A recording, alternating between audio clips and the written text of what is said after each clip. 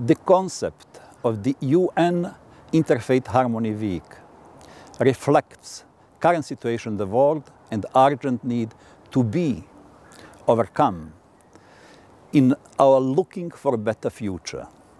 The religions have been misused and abused all over the world. Sufferings, persecutions, tortures, killings are present, as we can see, on all sides of the world.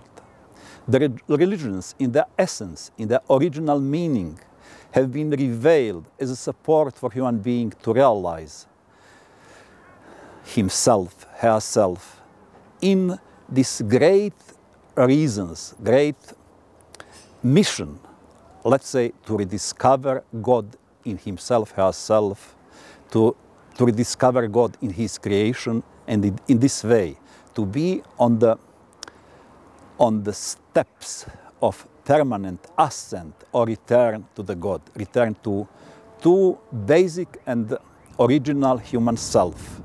We, in contemporary world, lost this perspective.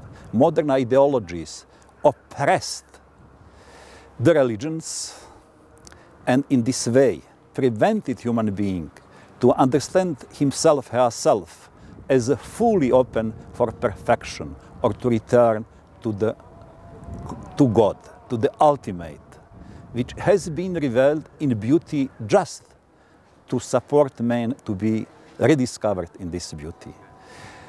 Goodness, peace, justice, and so on.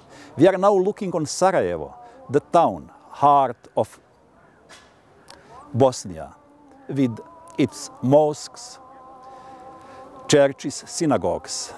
All these monuments have been symbolizing just these different ways towards God, essentially towards human being in his, her basic or perfect possibilities.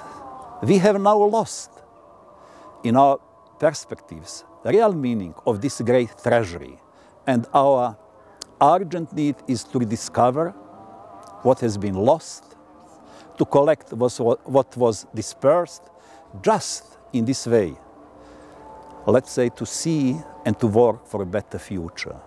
The UN Harmony, Interfaith Harmony Week can be of help on this way, let's say, to rediscover the world as a real plurality of religions and religions in their metaphysical grounds and their ways toward better future.